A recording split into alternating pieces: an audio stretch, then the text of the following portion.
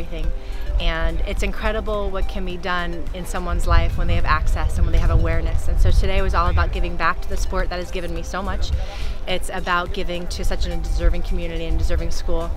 I love the fact this is an all-girls Catholic high school. I went to a Catholic high school. I was in that system my entire life, and it gave me the foundation of faith, personal belief, and community that I needed to chase these big dreams. So today's a dream come true, and this court is exceptional. It was so inspiring, and it was so selfish because to give back and to be around these girls who are playing indoor volleyball, which was my basis, who are playing at such a great, fantastic school, and this community showed up with so much love today. Today was so inspiring. So to chase big dreams in life is hugely important, no matter what your dream is. It takes a village to create greatness and to work with Good Tidings Foundation, who has done so much good. This is our 6th court together, but the 203rd project that Good Tidings has done to give academics, athletics, and arts access to the youth of California is incredible.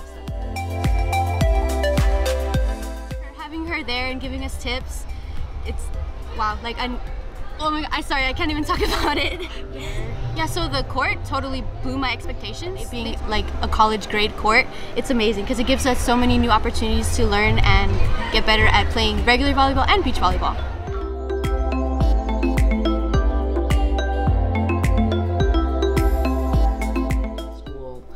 We serve a lower income population of Los Angeles. With the economic status of many of our students, they have limited exposure to different things. And so with athletics, and specifically the sand volleyball court, and it brings a brand new sport.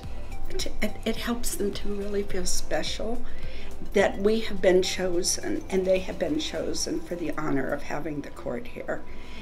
It builds confidence that people care about them to this degree.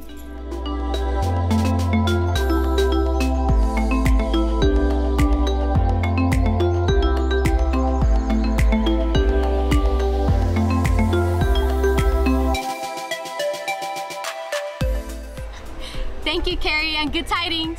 Thank you, Good Tidings.